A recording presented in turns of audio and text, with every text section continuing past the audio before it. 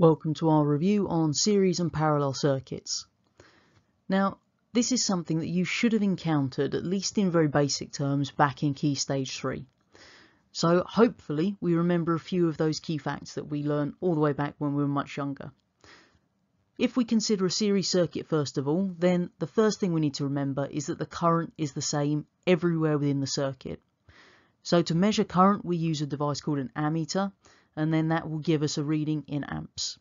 Now we can place the ammeter anywhere in series, and I've shown that with little red X's, but basically anywhere within that loop, if you put your ammeter, you will get that same reading as anywhere else, because our current is the same everywhere within that circuit.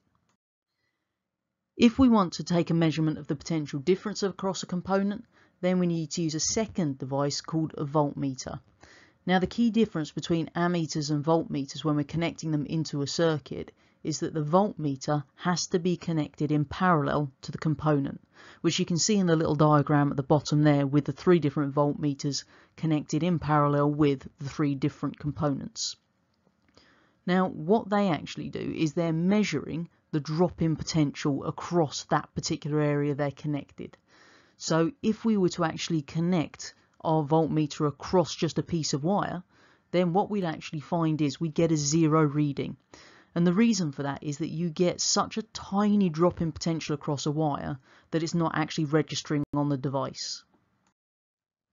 One thing we should bear in mind is the difference that we see between our battery or our cell and other components within the circuit.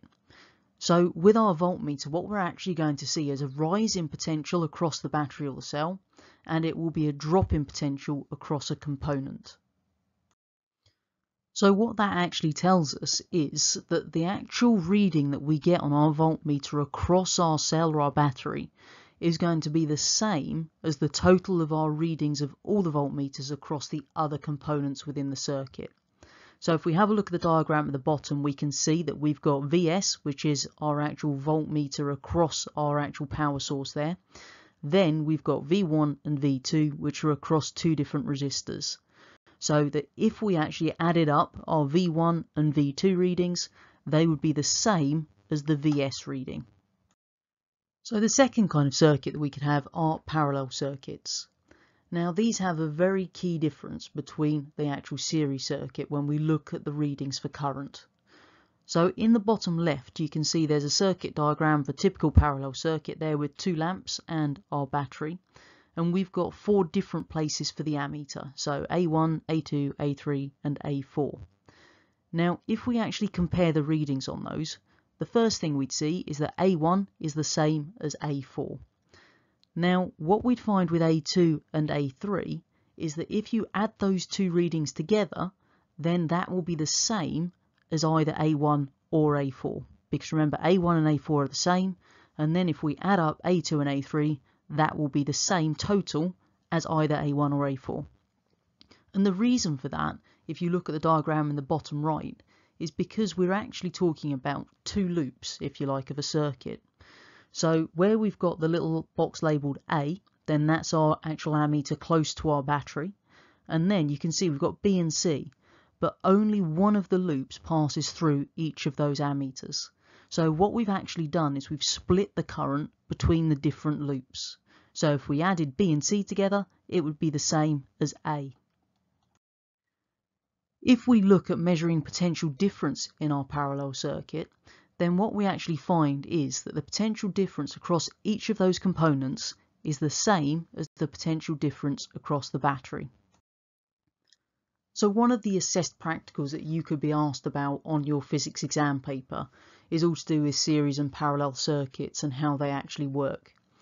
Now, one of the key things that they could ask you is obviously about some of the problems we can find when setting up these circuits.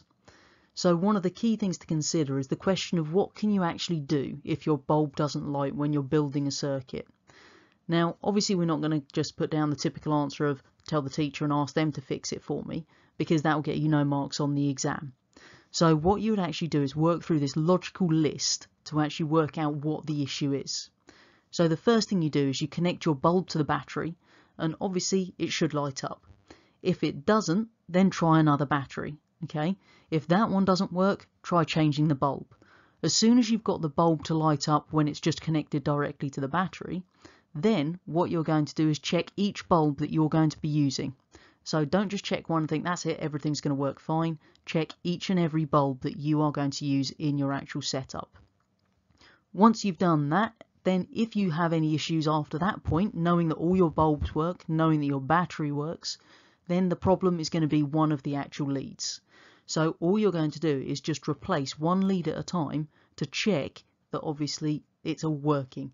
When you find one that doesn't light up the actual bulb, we know that that's the dodgy lead. Replace that with a different one and then everything should work absolutely fine. The only other thing to consider is that when we're connecting the ammeter, you've got to go careful on which way round you connect it into your circuit. So you've got to make sure that the ammeter's negative terminal is nearest the negative terminal of the battery. If you don't do that, then when you look at your actual screen on your ammeter, you're going to get a negative reading.